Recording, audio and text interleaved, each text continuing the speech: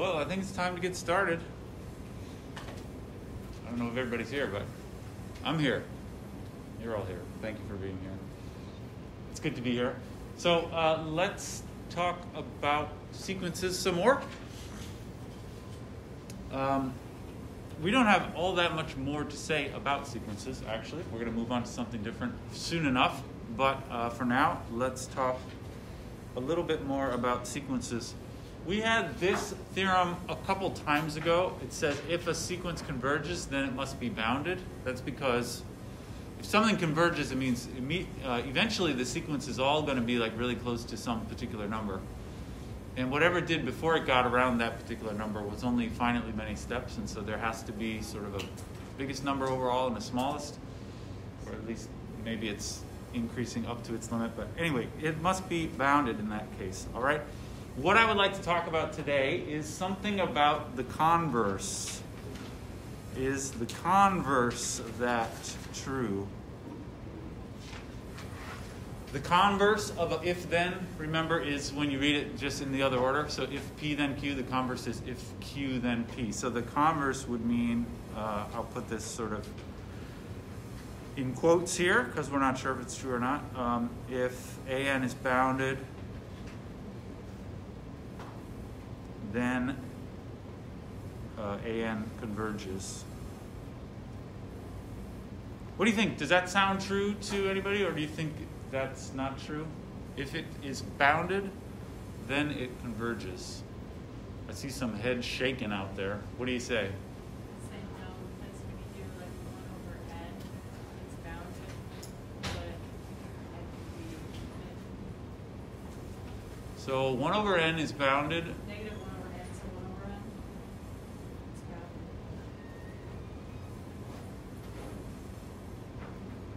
Yeah, that doesn't sound like a sequence to me. 1 over n as a sequence is bounded and it converges to 0, right? When the n becomes infinite. Oh, something else you said sounded good. Any other ideas? Actually, it's not true. So the answer is the converse true? The answer is no.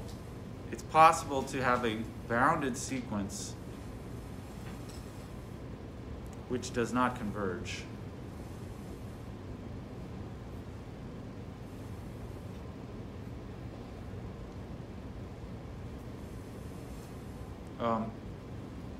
Can we think of an example? A sequence which does not converge but is bounded. Actually, we've only done maybe a couple, we only talked about a couple of specific examples that do not converge. Although I think, I remember talking about one that, even though it does not converge, it is bounded.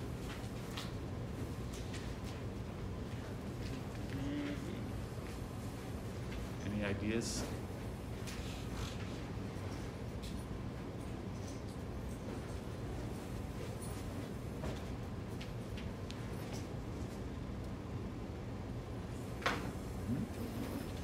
All right, I'll refresh your memory. A sequence which does not converge. We talked about one example. How about minus 1 to the power n, right? This equals negative 1, then 1, then negative 1, then 1. This is bounded, I hope you would agree. The values don't go, out to infinity or anything like that. But it does not converge, right? That's because there is no specific number such that all of these values eventually get close to that number, right? You might feel like, well, it kind of converges to 1 and also to minus 1 because it equals 1 infinitely many times and minus 1 infinitely many times. I know what you're thinking, but that doesn't count as convergence. In order for it to converge, for instance, to 1, all the values eventually have to get really close to 1, and they don't. Okay, anyway, this is bounded, though, right?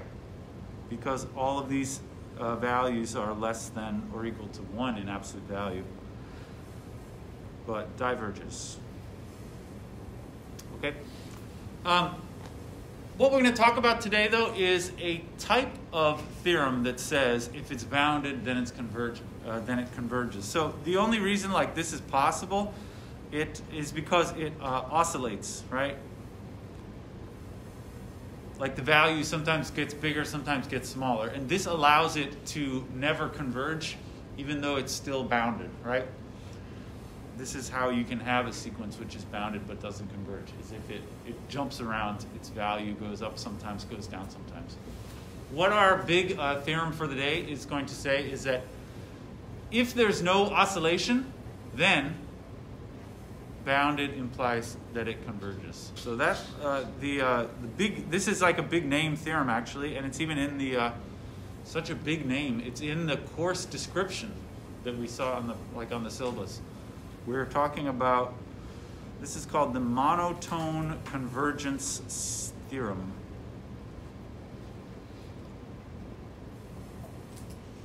And the idea is, it says if your sequence doesn't do this bouncing back and forth thing, but it either always increases from term to term or it always decreases from term to term, no jumping around.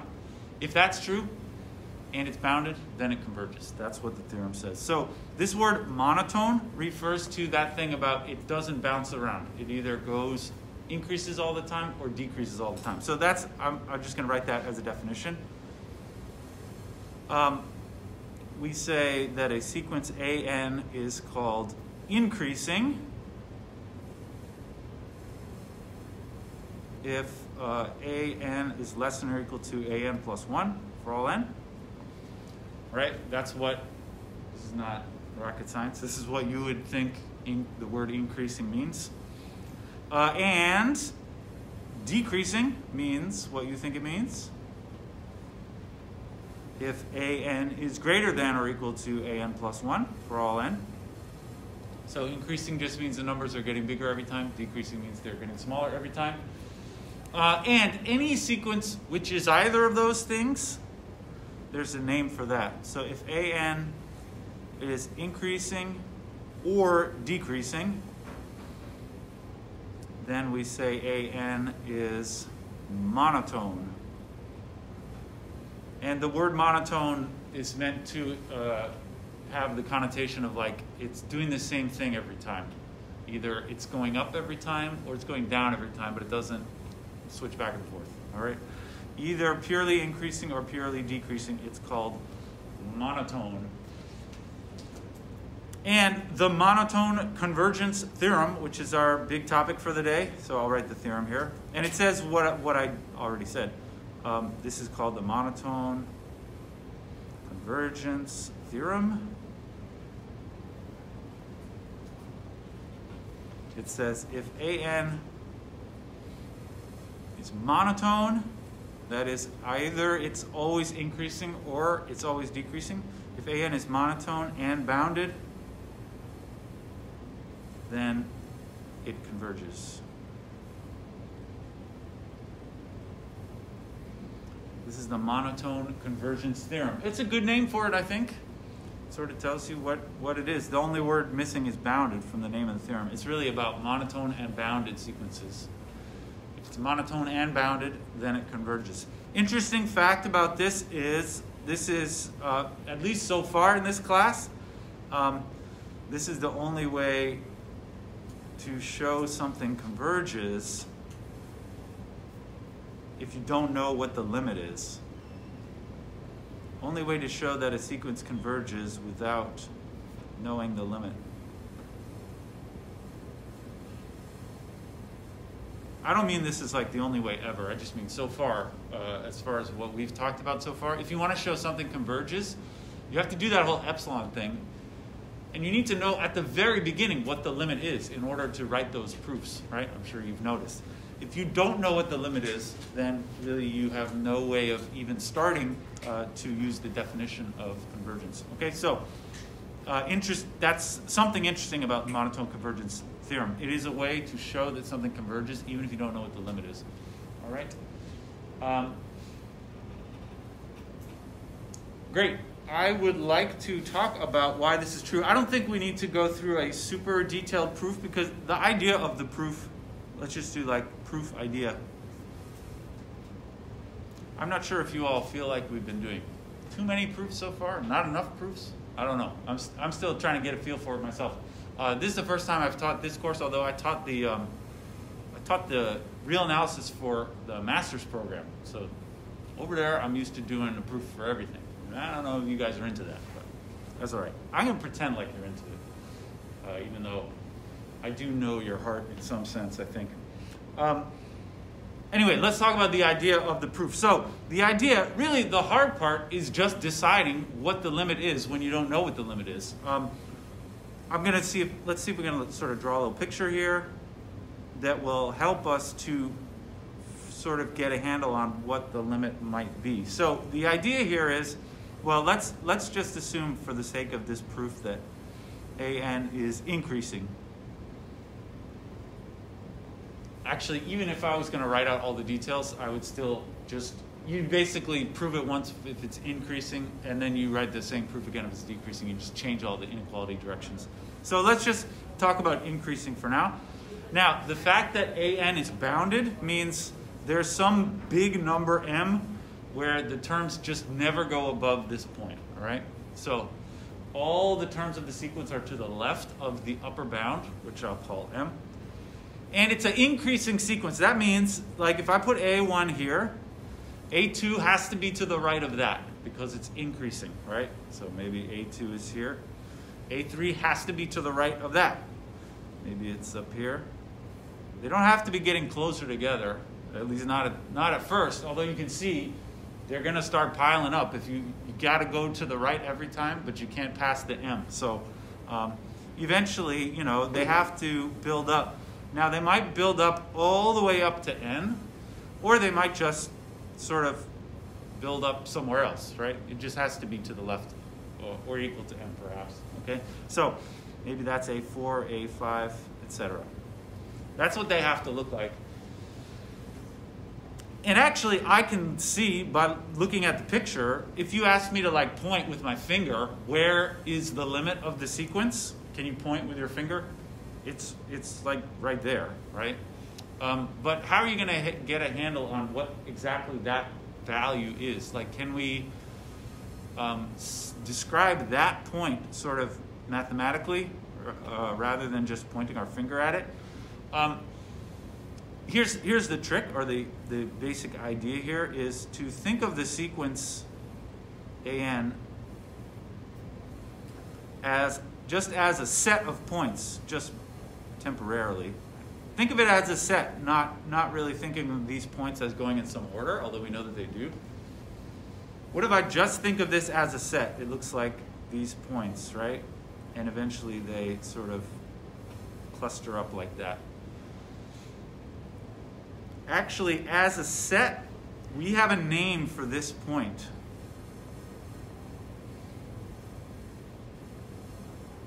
At the end there. Anybody know what I'm thinking of? This is something that we spent a good amount of time talking about. Yeah. It is the soup. Yeah. That point, whatever the limit is, it must be the soup of that set. Excellent. So this point is the supremum. Even said it, the full word. On a street, we say soup, but you can say supremum if you want. All right? Yeah, that is the soup. So this is kind of the basic observation which allows you to do the proof. In order to do the proof, you need to figure out ahead of time what the limit is. And the limit in this case must be the soup. So can we just justify why is the soup, let's call this, I'll call it S just temporarily. Why is S the limit? Well, to explain that it's the limit, you have to demonstrate that beyond a certain point in the sequence, all the points are near S, right? So I would like to think about, now I'm going to draw S here. And let's just think about this like in terms of neighborhoods, right? These points, because S is the soup, it means the points go like that. Oh no, I turned the page. That turn the page button is right under where my hand goes. Okay, and then I'm going to think of like a little neighborhood around S, right?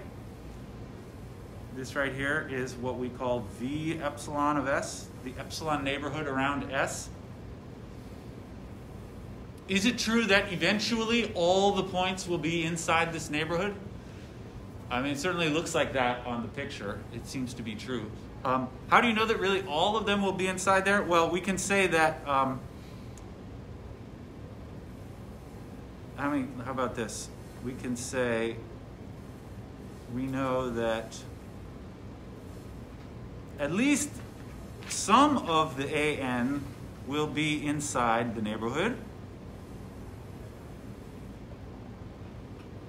Because if there were no terms of the sequence inside the neighborhood, then S would not be the sup, right? Then you could make S smaller and it would still be an upper bound. S is supposed to be the least upper bound. And so that means we know that some of the AN will be inside the neighborhood.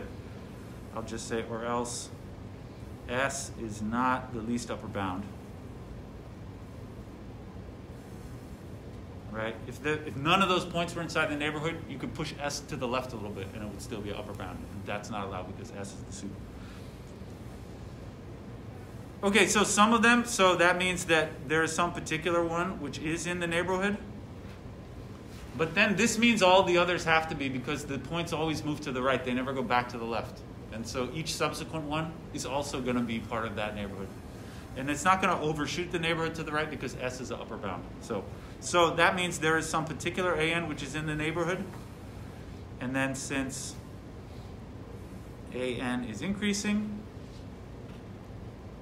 all subsequent values will be to the right, which means they're also going to be inside the neighborhood. They're going to be to the right of AN, but still to the left of S. So since AN is increasing, all further values are inside the neighborhood also, or I'll say terms.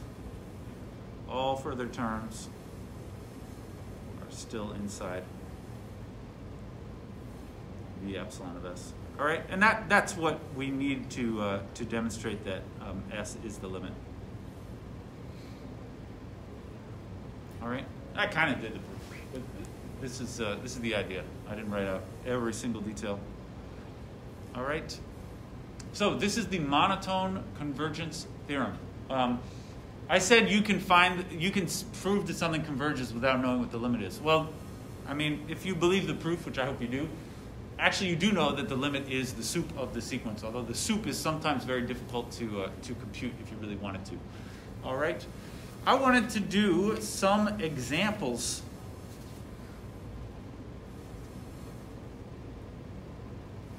Sorry, I lost one of my pages. Okay, all right, it's there. I thought this is something that I intend to do throughout the class, throughout the semester.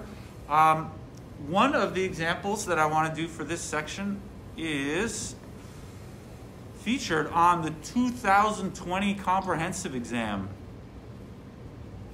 You all know about the comprehensive exam, right? This is the big, if you're a math major, you're going to know. All math majors must take the senior comprehensive exam as a graduation requirement. It happens in January of your senior year.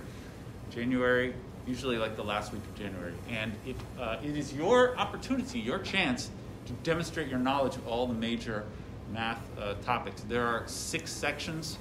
There's calculus, discrete math, linear algebra, real analysis, abstract algebra. What did I leave out? Or are there only 5 sections? Maybe that's it. Maybe there's only 5. I don't know. Anyway, one of the sections is real analysis. And since you all are going to take the comprehensive exam soon enough, I thought maybe whenever possible, I'm going to show you, problems that have appeared on that exam. So this is an example of showing that a sequence converges even when you don't know what the limit is. And I will, so here's the question. It says, define a sequence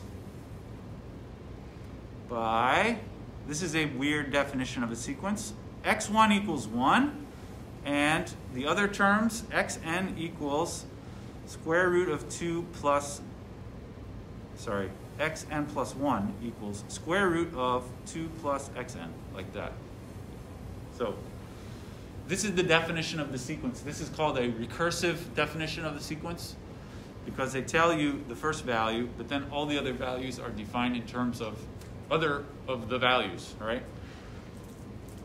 By the way, sometime, if you're a senior now, you should be, fairly soon you will get a copy of the 2019 and the 2020 comprehensive exam. So this is not a secret that I'm telling you this question. So this is the definition of a sequence, all right?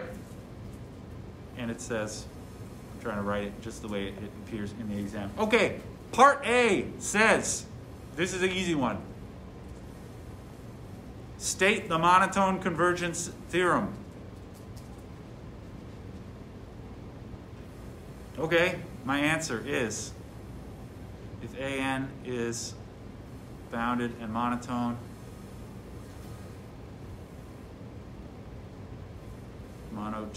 then AN converges. All right. In my opinion, the comprehensive exam questions are not that hard.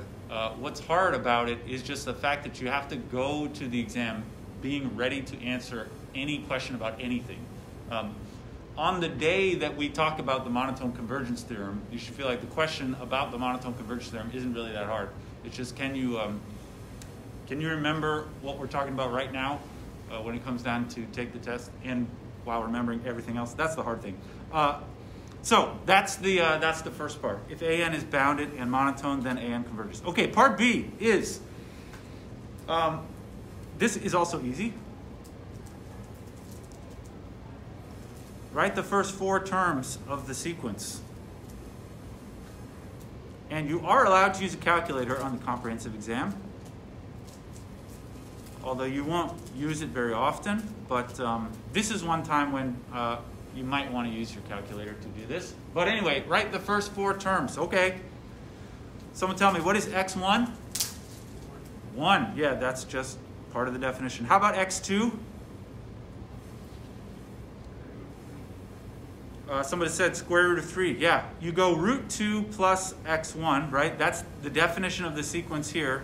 It says x whatever is always the square root of 2 plus and then the previous term. So in this example, the previous term is x1, but we already computed that value as 1. We didn't compute it, that's what it was. Okay, and then this is root 3, all right? Which I would leave it like this if you were doing this on the comprehensive exam. But because of a part that's coming soon, I plugged that into my calculator. It's that, all right? Okay, those are the first 2. What about x3? What would this one look like?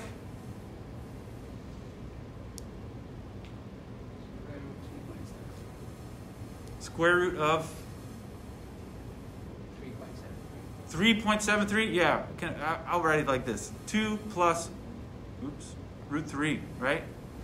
You always do square root of 2 plus the previous value, and the previous value here was root 3. This certainly, if you want to know what that value is, you will want to plug it into your calculator. 1.931, etc. Okay, and then x4 is the square root of 2 plus the previous term, which was that, right? And this I also put into my calculator, 1.982 something, all right? Like I said, on the exam itself, probably you would not, well, no, yeah, I would not have expected you to put them into your calculator. Okay, part C. Now here's a part which may seem a little hard to us just because we haven't done this in a while. Prove by induction. Remember that thing? That xn is increasing. All right. As far as proving things by induction, this is not a hard proof, but I mean, I don't know how much you guys remember proving things by induction. Let's see if we can do it. Prove by induction that xn is increasing. So first of all, you need to write down what it is exactly you want to show. So I want to show xn is increasing means xn less than or equal to xn plus 1, right? This is what I have to prove, and it said prove this by induction.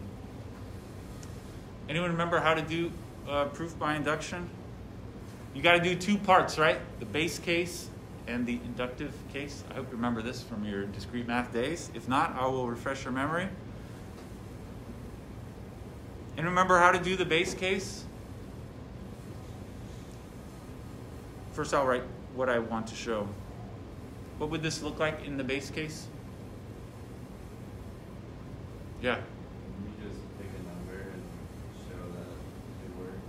Yeah, it works for a particular number. Actually, you don't choose any number you like. You got to you would start with the first number, usually 1 or maybe 0, depending on the context. In this problem, the smallest value for n allowed is 1. So I'm going to prove the statement as written is true when I use n equals 1. So I'm going to say what I want to show is what? x1 less than or equal to x2. This is what needs to be shown for the base case. And the base case is usually very easy, and in this case it is. x1 is 1, and x2 is 1.73, blah, blah, blah. All right? So it is true that x1 is less than or equal to x2. There's not really anything to show there. I suppose right here you might have wanted your calculator, although everybody knows the square root of 3 is more than 1, right? All right, that's the base case. That's the easy part of the induction. And now we do the inductive case. Inductive case. This involves you assume something and then you got to prove something else. Anybody remember how we do this? What are you going to do for the assumption? This is called the inductive hypothesis. Do you want to get fancy about it? Yeah. K plus 1. Yeah, you assume that the theorem is true when you use k, and then you have to prove that it's true when you use k plus 1. So this one may be slightly confusing because you already see a sort of a plus 1 in there, but I'm going to assume xk less than or equal to xk plus 1. That is, I just copied the underlined red thing, which is what I want to show, but I'm using k. That's my assumption, and then I want to show the same thing but using k plus 1 instead of n. So that would have k plus 1 on the left and k plus 2 on the right. Because, you know, you would go up here, replacing n by k plus 1. On the left it will say k plus 1. On the right it will say k plus 1 plus 1, which is k plus 2. All right. Can we do this? Okay, this is what I want to show. I will start with the thing on the left and see if we can. I want to put like equal signs or less than or equal signs, eventually ending up with equals, possibly less than or equals, eventually ending up with xk plus 2. Any suggestions about what we can do here? Well, the only thing really you can do is use the definition of the sequence, which is all the way up there at this point.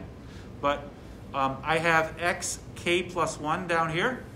And I can plug in the formula of the sequence up here with the square root. Do you have a question? No, I was just gonna say. Okay. Yeah. Sorry, I wasn't paying attention to the hands. I denied you your... Yeah, I'm going to go not less than or equal. Equal, this is the definition of the sequence. Square root 2 plus xk, right? That's the definition of the sequence.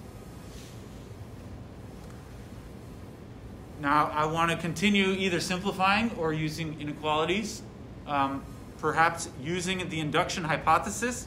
When you're doing proof by induction, you basically always have to use the induction hypothesis. Actually, right now, I can use the induction hypothesis, which is this thing, right?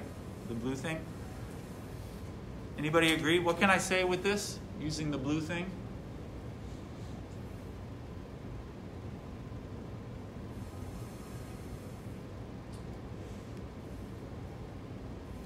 Yeah.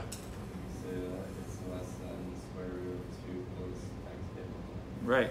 So just replacing xk with xk plus 1. This is like the simplest thing you could think of doing if your intention is to use the induction hypothesis. And then what can I do with that? Square root of 2 plus k plus 2 plus xk plus 1.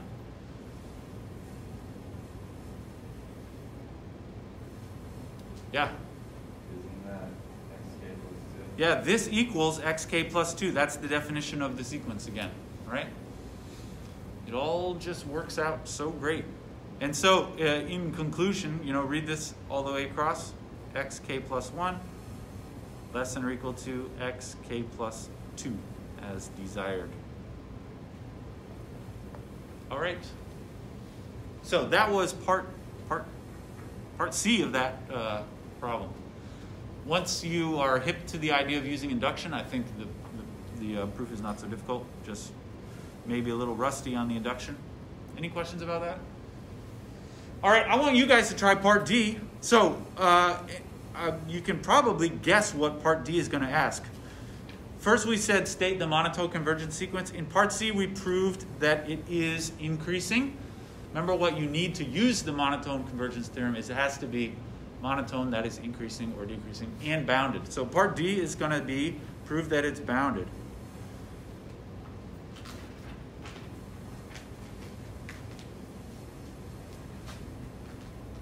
Now, actually, they don't say prove that it's bounded. If you were looking at these values, what might you guess that the upper bound would be?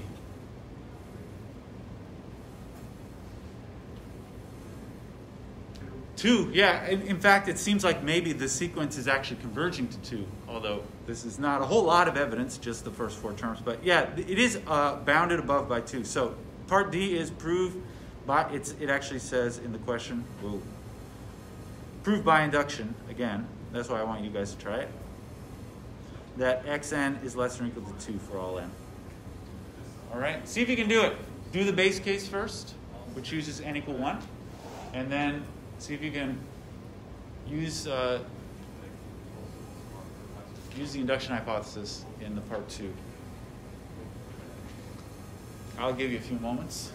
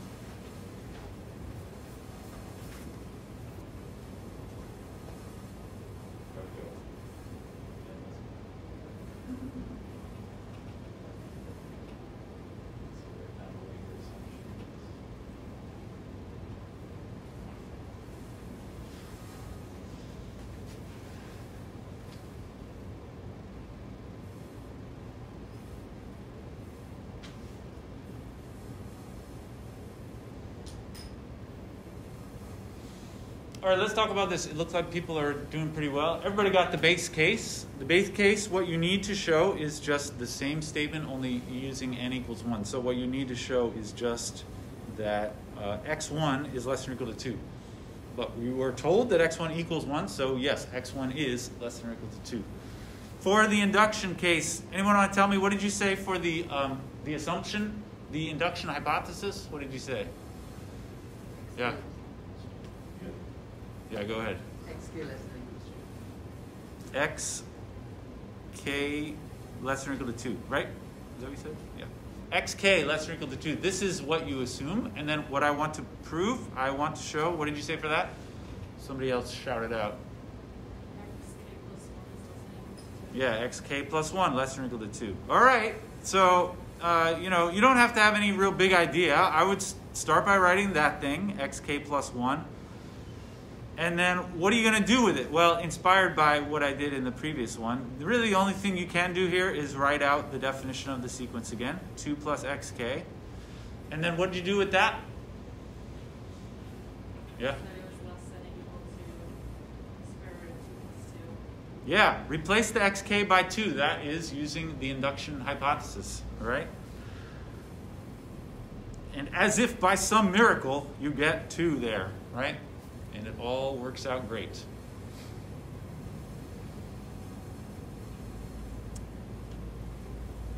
So xk plus 1 less than or equal to 2. And that's what we wanted. All right, so this is part D. Any questions about that?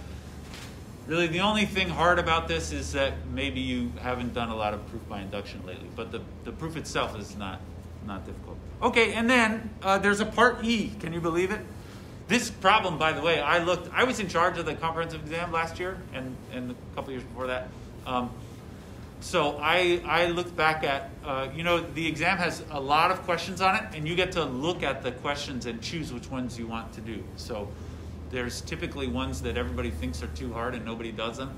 This one, more than half of the people who took the test decided to do this problem. So I guess people looking at this felt like this was an easy one. Or maybe it was just similar to one of the ones they had all been practicing. All right. Anyway, part E, it says, conclude that lim of xn exists and find the limit. This is a little tricky, the find the limit part. So when it says conclude that, I think what they mean is, like, explain why it is that you know the limit exists. So as far as this conclusion, I will say lim xn exists because of the monotone convergence theorem, right? Because of, I'll just write MCT, the monotone convergence theorem, colon, xn is increasing. That was from part C, and bounded. That was from part D. All right, which means by the monotone convergence theorem, it does converge. It has a limit. What about this? Find the limit. Now, based on the proof of the monotone convergence theorem, the limit is equal to the sup of the set of terms, but that doesn't actually help you find the limit. If you plug these numbers into your calculator, you might guess that the limit is 2, although, again, you don't really have a good way to prove that. This part is based on a trick that hopefully the people who chose to do this problem remembered this trick so that they could finally seal the deal at the end. The trick is this. The limit of xn is the same as the limit of xn plus 1. What I mean by that is, now that we know the sequence converges, if you take the limit of the sequence starting from the beginning, it must be the same as the limit of the sequence if you just started one position over and then ran the same numbers, right? This is true of any sequence which converges, or if it diverges, then both would diverge. But if the sequence converges, then the limit of xn is the same as the limit of xn plus 1. It's just a matter of shifting your perspective over by 1, but you're looking at the same numbers. Okay? This is the trick. How we use this is we take the definition of the sequence, which is this, xn plus 1 equals square root of 2 plus xn. And this is a very standard trick, so I guess that all the people who chose to do this problem on the test, they remembered this trick. It's not very difficult. the idea is then take lim everywhere. It says lim xn plus 1 on the left side equals square root 2 plus lim xn. Those two limits are the same. I'm going to say let x equal the limit of xn, which is also equal to lim xn plus 1, right? And so this equation that I wrote there can be rewritten as x equals square root 2 plus x. And that, my friends, can be solved for x.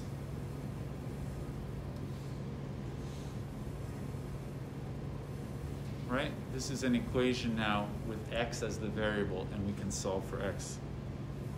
Everybody see how I did that?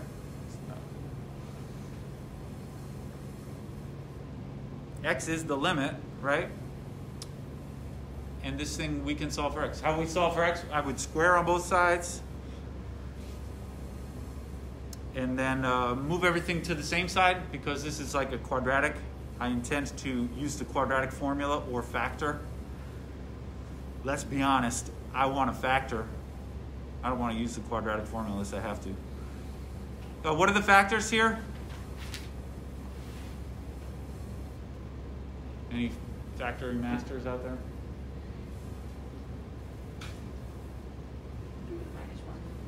Yeah, x minus 2 and x plus 1. And so when I break this up, I say x minus 2 equals 0, x plus 1 equals 0, x equal 2, and x equal minus 1.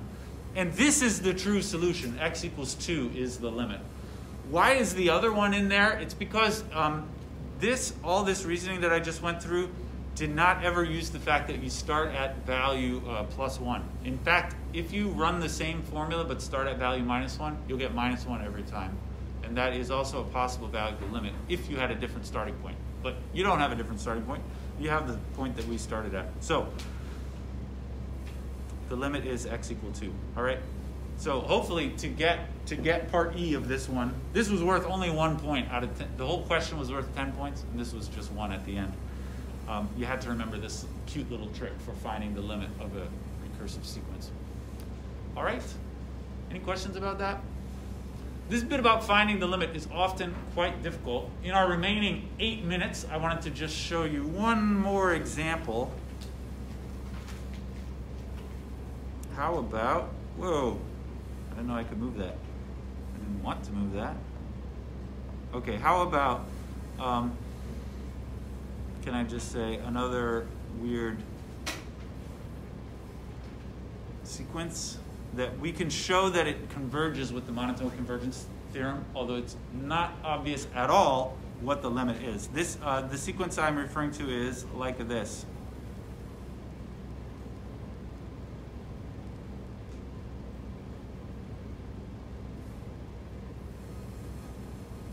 All right, the sequence is an is 1 plus, it's the sum of the reciprocals of the squares, all right? I'm going to demonstrate that this sequence converges. So we'll show that an converges, well, I'll write the word, because it's not obvious at all what it converges to, but we're going to show that it converges to something. If I intend to use the monotone convergence theorem, there's 2 parts. You've got to demonstrate, first of all, that it's monotone, and second of all, that it's bounded, right? In that case, once you have that, then it automatically converges by the theorem. How about monotone? Actually, an is increasing. It is, really. Does anyone agree with me? You got to think about what happens when you move from an versus an plus 1. When I say it's increasing, I mean an plus 1 is always bigger than an. Do you agree? Let me see if I can just write a few terms. A1 would just be 1. A2 is 1 plus 1 over 2 squared, right? A3 is 1 plus 1 over 2 squared plus 1 over 3 squared. Do you agree this is increasing? It gets bigger every time? I think so. I mean, each time you just add on an extra thing. So an is increasing. Each term adds on something that looks like 1 over n squared, or whatever the n is. You just add a new thing at the end every time. So it is increasing. That thing that we're adding on is always positive because it's squared. So an increases every time, right? Okay, what about bounded? To show it's bounded requires a very strange trick. This is not something that is obvious to think of, but I hope you won't argue with me when I show you what it looks like. 1 over 2 squared, 1 over 3 squared. I'll write this much. I'm going to demonstrate that this is always less than or equal to some specific number. This weird trick, I gotta look at my paper because that's just how weird it is. Oh yeah, it's coming back to me now. So here's what you do. I'm gonna use less than or equal to's and eventually get to some constant. That's the idea. So this is less than or equal to, I'll leave the 1 like it is. This I'm going to write as 2 times 3. And this 3 squared I'm going to write with a 3 times 4. The 4 squared I'm going to write with a 4 times 5. At the end, the n squared I'm going to write as a n minus 1 times n. So what I did was, sorry, I think I did it wrong. Because did I do that right? No, I did it. I made the number. I wanted to make each of the denominators slightly smaller. Sorry about that. I'm going to make this a 1 times 2. This a 2 times 3. This 3 times 4. Should have looked more carefully at my paper. All right.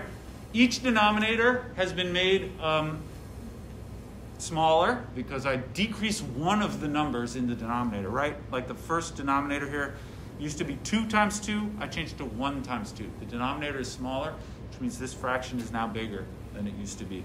All right? But, okay, why did we do that? I'm not done with the weird tricks yet. This, I will invite you to observe, is the same as that. 1 over 2 times 3, which is 1/6, is the same as 1/2 minus 1/3.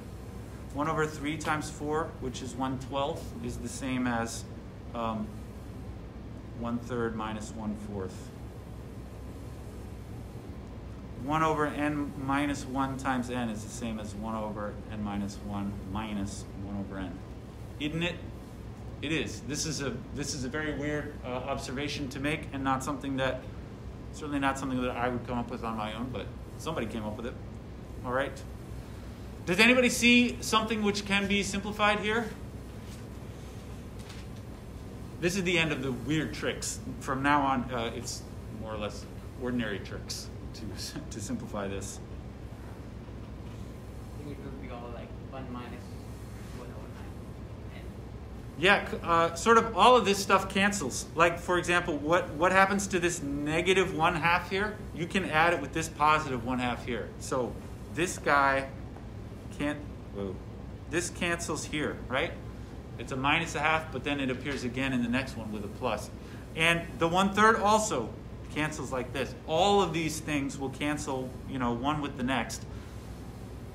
What is left over after all of this cancellation? Well, we do have the 1 at the very beginning, and the next 1 survives. There's nothing to cancel that 1. Anything else survive? Negative 1 over n. Yeah, the very last one, minus 1 over n, doesn't cancel anything. So this one also does cancel. All right? And then this is, can I say, less than 2, isn't it? It's 1 plus 1 minus a little something, right? That 1 over n is going to be very small when the n is big, but it's less than 2. Okay, so overall, an is less than 2 for all n, right? What I just did, you can do no matter what the n is. And so it is bounded. All right? So we showed it's obviously increasing because each term gets a little bit extra added onto it. It's also bounded, and so our conclusion by the monotone convergence theorem, AN converges. What is the limit? This one is very hard to determine the limit. Anybody seen this example before? 1 plus 1 over 2 squared plus 1 over 3 squared plus 1 over n squared. If you do this limit as n goes to infinity, this is actually an example of an infinite series because it's a sequence, but it's a sequence which involves adding things up forever. Actually, this series, I believe, was first computed by Euler, one of the greats of the European classical mathematicians. Anyone want to guess? Prepare to have your mind blown. It's less than 2, right? Because the sequence is bounded by 2. It is pi squared over 6. How do you like that? Why pi squared over 6? I'm not telling. I don't actually. I mean, I've seen the proof of this, but it's not something you can explain in just a few words. It's an insane kind of thing that you get pi squared over 6 from this. Especially, like, why would you even think that pi would be part of the answer at all? Knowing what we know about what pi represents, there's no reason to think that pi should be involved in this problem. But turns out it is. All right, that'll do for now.